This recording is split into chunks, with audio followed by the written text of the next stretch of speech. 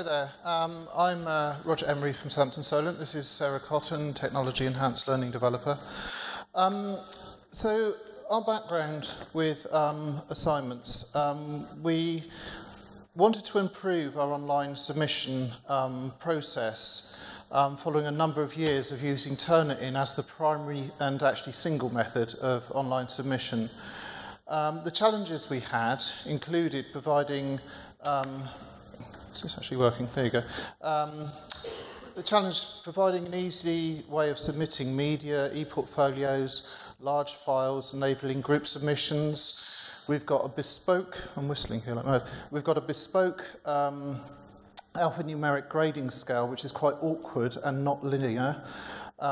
We have external examiners wanting access. We want to provide individual extensions to students with extenuating circumstances.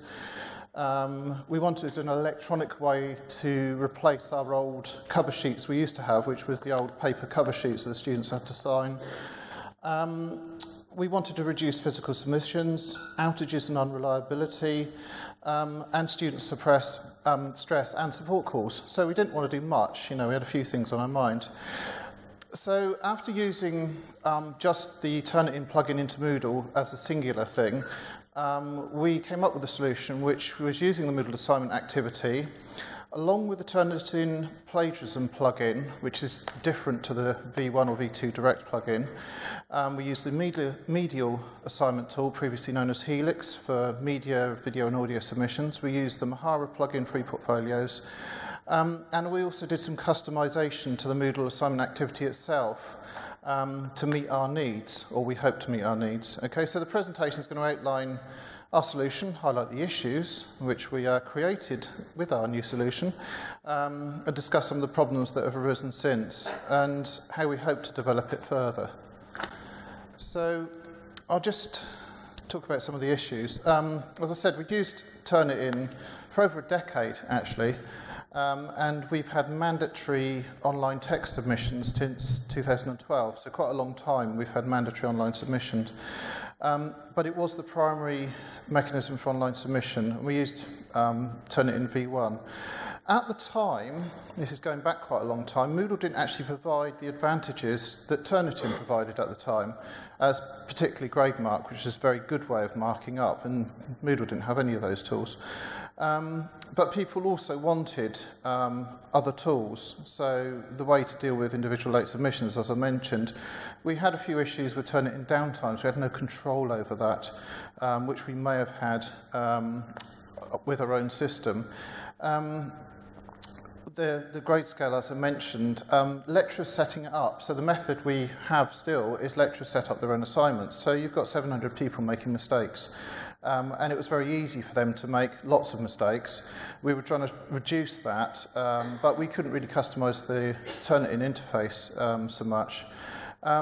Again, it still doesn't provide alphanumeric grading, only numeric submissions. But overall, and no direct access to the database, we don't have access to the data. So overall, what started as a perfectly adequate solution, using just Turnitin V1 back 10 years ago, our requirements changed quite a lot and moved quite a long way. So we needed something to do something different. And in that time, Moodle has moved along as well. So now on to some of the opportunities we saw. So as Roger says, the Moodle assignment's now more mature, so we can kind of combine the two plugins. And now it meets the majority of our requirements, although not quite all of them. Thanks. So ideally, we want one tool for all submissions. It's much easier to report on that way. It's easier for students to identify where they need to upload their work if they're just always submitting to one tool rather than different ones, even though what's actually kind of built into it is slightly different for each one. As Roger said, it supports alphanumeric grading, so we custom grade scales within the Moodle assignment tool. And anonymous submissions, single point of upload, including all the late submissions, so it's really easy to identify the Moodle assignment when someone's submitted late, which is really important for reporting, and we found that quite difficult. I think I spent about a week trying to write a SQL query to actually get out all of that information from Turnitin based on the tiny little bit of information you actually have in the Moodle database from that plugin. So other opportunities that the assignment tool gives us is multiple file uploads, which just the V1 plugin on its own didn't do. You've got the marking workflow, which tutors really like because they can mark how far through the marking process they are. Individual extensions, allocated markers for the external verifiers. That's a really good tool. And group submissions are better supported via the assignment tool, which Turnitin on its own doesn't do 100%. Grade export and more data, which is probably one of the key things, actually. So we've made that, well, I don't know if that's just the view of the gradebook with the Turnitin plagiarism plugin combined. You can see all the plagiarism scores there. And that's just showing some of the things we use, like the workflow and groups and our alphanumeric grading scale. And we've made quite a few customisations to the assignment tool so far. Our development sort of workflow isn't very mature yet, but we're actually working on implementing version control. So at the moment, we've made really small changes to the assignment tool, trying not to kind of, make many changes to the core code, which is, complicates things when it comes to upgrading. But what we have done is lots of string changes. They're really easy to implement, just, contextual help right where tutors need it, like, just reminding them to click the question mark icons for more help on things, and then actually embedding kind of more bespoke help within those pop-ups. We added in a formative summative indicator into the assignment tool because we found that was really important when providing reports to the assessment team, because they go out and actually contact students if they haven't submitted, just to try and, provide that support and identify, where people might need help in the absence of analytics, which we don't have yet. And just setting some of the defaults as well. So when you set up an assignment, it automatically gives you like the points to use as marking, but we didn't want that. We just want people to use our grading scale. So we changed the default to scale. We also added a 40 megabyte option to the file size upload limit, which is what Turnitin actually accepts, the maximum Turnitin accepts, and because that's the main type of assignment that is submitted. And we also noticed that the cut-off date is not included in the student summary. So we added that in because that was quite an important date that the students needed to know about that they couldn't access from their interface. One of the other things was due to the string changes that we'd made. When you actually submit, the help's kind of underneath the button, whereas, we thought it made more sense to actually have the instruction above the button, so you read what you need to do and then make the action. So there's some of the small changes that we made to the assignment tool ourselves. So rolling out the changes, obviously, there was quite a lot of change there, moving from one completely different system to something that they've probably used before, but not a lot, that's also had more changes made to it.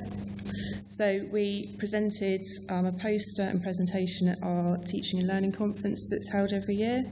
We posted portal articles up for staff and students, lots of online help, including videos, and we put on lots of training sessions for staff on how to set up the assignments, and those are ongoing throughout the year at sort of key points, because you go to a training session, yeah, great, I get it, do it, forget it. So every time there's assignments likely to be due in, marking times, we just put some more on to kind of reinforce that. And we're just going to tell you about the actual experience. Yeah, just a little bit more about the rollout and the sea of negativity I hinted at earlier. Where it didn't go quite so right, we only actually tested, and we did robust testing, but on scenarios of expected use. However, we still got people doing other interesting things that we didn't expect or they hadn't asked for. And we were chasing our tails all the way through last autumn, trying to adjust the system to stop people making mistakes, rectifying the mistakes they'd made, and therefore we were updating the help and doing more user testing. So actually we ended up further developing the system while it was live and while people were using it. So a bit of a lesson learned there on the testing front. You know, just because you expect it to be used one way and you hope people would read the instructions, the reality is they don't, and they still manage to make some really spectacular mistakes. An experience we had, I just wanted to check the time on that. One experience we had, for instance, was a lecturer had, diligently set up their assignment, got it all online, everything was perfect, but the lecturer that actually was handing out the assignment briefs told the students to hand in on paper. So our wonderful system to alert to lates and get the support people to contact the students then entirely broke because we had students incorrectly contacted. So you get things where the humans don't act the way you expect them always to do, and sometimes the machine is easier. So the experience, what we've effectively done there is switched our reliance from Turnitin, and we had been using by this point the V2 plugin, but just as the plagiarism plugin rather than the full thing. We switched our reliance from Turnitin to our in-house IT services. We were much more in control. And the way the plagiarism plugin works is on the cron job, on a scheduled task. So the students can upload their assignments. Doesn't matter what happens, as long as our servers stay up. If Turnitin's offline, doesn't matter, it will post those later to Turnitin. The school will be delayed, but the lecturers can still view the work, mark the work, etc. So we were better protected to outages from third-party systems, more data held by the university. Reporting was much, much better because we had the data, we could do what we wanted with it. As I said, what Sarah mentioned, the targeted student achievement officer support was there. We've got further opportunities now for grade export, and I feel the disaggregation and the modularisation of the service provided us with much better opportunities than having all our eggs in one basket that didn't really quite fit our needs as we wanted. Some of the cons on the side of it, I think we've mentioned all the pros we were looking for. So some of the downsides, student workflow. The way Moodle works, it's still against this late submission thing or whatever, but you can upload a draft. Our regulation students to change a draft and put another one up because they want to upload their assignment, check their Turnitin score, realise they've uploaded their shopping list, put up a second document, etc., etc. By meeting the needs of all of those exceptions in the workflow, and this is within the Moodle workflow, we actually made it harder for the majority who just went in once, uploaded once, and they were done. So that's something we need to look at. There's confusion of options when setting up. So you saw the setup screen. People can still make mistakes. When it goes wrong, it goes very, very wrong, unfortunately, still. Groups are still not quite supported in Turnitin, so there's still an issue there. We've got a mismatch between Moodle functionality and Turnitin plagiarism, and I will mention there's other plugins we used as well. So we increased the general Moodle file upload to 250 megs for other file types, although the default's 40 to match Turnitin if people have got other files, project files. We used Medial. There was a presentation before about Cultura, much the same sort of way. So we used Medial, previously known as Helix, for video submissions. That's 500 meg files at the moment with lots of help on how to compress. We're looking at upping the size of that. And we use Mahara for e-portfolios, and students have a gigabyte there. So those other third-party plugins are all in the single Moodle assignment tool now as a selection button. And Sarah did some more work on that so that if you tick one box, it grays out others and so on, so you get the selections right. But effectively, we've kind of, as far as we can, protected ourselves from third-party outages there. So what's coming next? The future. Further disaggregation, I think, and we want to sort of make everything modular, then we can fix individual things as they break without taking down the whole assignment process. The marking workflow, the marking grading sort of function in Moodle 3.2 looks fantastic, But UnoConv is a bit of a problem. I've heard a few people say we're not confident enough with that right away to use that. It needs a lot of sort of looking at technical side and the amount of server capacity for that. And the quick marks in Moodle, well, to be honest, not quite as good as GradeMark is in Turnitin at the moment. So we'll need to see how that goes. We need to review and update our student workflow, improve the marking and grading workflow in general, and make it easy for the many. So we are looking at actually excluding some of our exceptions and coming up with something different for them because we want it to make it easy for the few, for the many rather. And what we're looking at sort of further on this year is auto setup of assignments. So taking data straight from our student record system, they will become summative assessments on the Moodle system. Lecturers can still set up formative assessments if they want to. Really interested in the My Feedback plugin that Jessica presented earlier, and also Feedback Studio that Turnitin's just sort of recently released. So there's a lot of options in the future, but at the moment we haven't got it quite right, I don't think. We thought we were going to, but that's the honest sort of truth. So, any questions? Can't see a thing. There's someone over there. I'm going to go and stand over here because I've got a microphone. Can't see people. Hi. You mentioned using the Moodle workflow and finding that helpful. Does it do everything you need, or is there anything that doesn't quite fit? It does everything we need at the moment. We are looking at, there's some things it doesn't do, sort of second markers, blind double marking, those areas. I know there's other plugins people have been developing for that area, so it doesn't quite do that. But what we're looking at with assignments being automatically set up in Moodle based on student record system data is then getting the grades back into the student record system, and the marking workflow is a key part of that. So the lecturer can go to released or whatever status we decide to call it at the last, and that will actually be the trigger to push stuff into the student record system as well and lock the submission so that people can't do any further marking or adjustment or editing to the comments. So we've locked everything down. So it does everything we want it to do at the moment, but I think certainly double marking, those sort of areas, is something we need. It could be good to develop. Does that answer your question? I can't actually see the person. Any more questions? Stunned.